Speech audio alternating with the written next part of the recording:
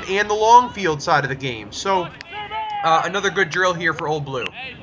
Nothing but sprints. They are sprinting midway through practice, getting themselves completely tired out for the second half of practice for once again to be mentally prepared. Don't be fooled by me finishing towards the top here. These boys have been working out much harder than I did their whole practice. I'm just showing off here. Grab a wash, let's go. Minute 45 while we set up the next drill. Good fucking shit, guys. Two hands, he's just going to make life hard for Connor to get past. No offload. He's just going through. Sam makes a chop tackle here. Pulls him straight in over the top. Okay, Sam looking to get to post, to box. Okay, and then we've got Derek trying to find their pivot. So our post, inside. Okay, so there'd be one more attacker. You can either split or go two each side, in which case Ulysses you come across.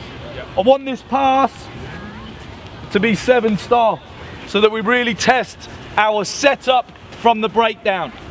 So our post gets to inside their pivot. Sam's made the tackle, rolls, watching the pick and go either side. And Ulysses has a decision to make, okay, about where we need to go.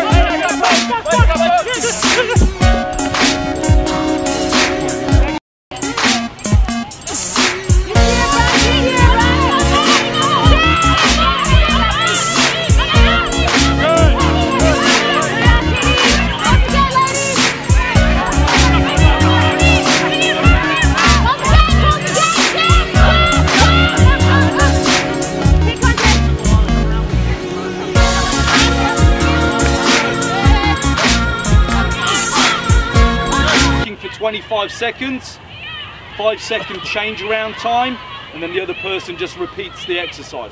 So the first one is our squats. Okay, so we're from here working our squats.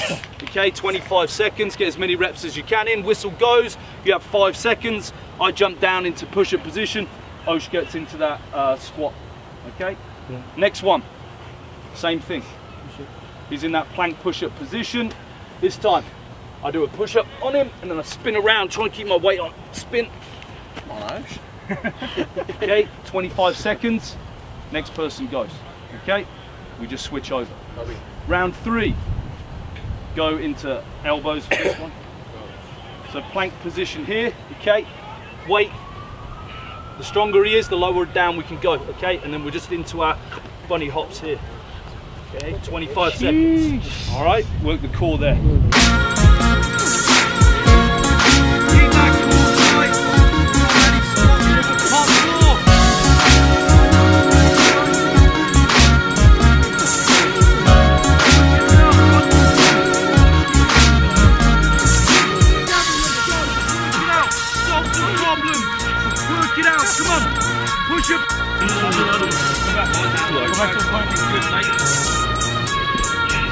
Good, now we're working it out,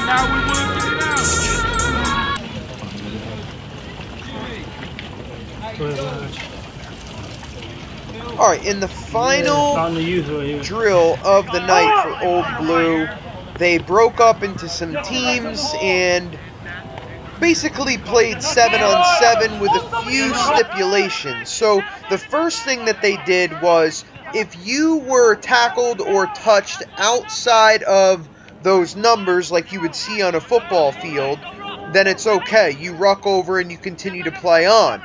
But if you are touched inside the numbers, anywhere in the middle of the field, then it is an instant turnover and the other team gets the ball. I really appreciate this drill because, as you know, in sevens, if you could work the ball to the outside, that is where you're going to have most success in a match. Now, going into the next phase of this drill, they took that away and just played regular rugby, regular sevens. But as soon as a team scored, Coach Dom Waring and the other staff that were there threw the ball out there very quickly so that gameplay continued to go right away. There was no extra kick. As you can see here, Luke Hem scoring. But as soon as he's done scoring, they get the ball right back out to the other team. Kyle Granby's got it now. The boys are getting very fatigued after a long practice, and he's able to break the line himself. Right after Kyle scores, right instantly, the ball is brought back to the other team. Matt's got the ball now, gives it to Derek Lipscomb on a nice flip pass, and he's breaking off from a try. So the game continuously goes and goes and goes until they get tired out the whole entire way. It's a great way to finish out a practice, to give everything that they possibly have.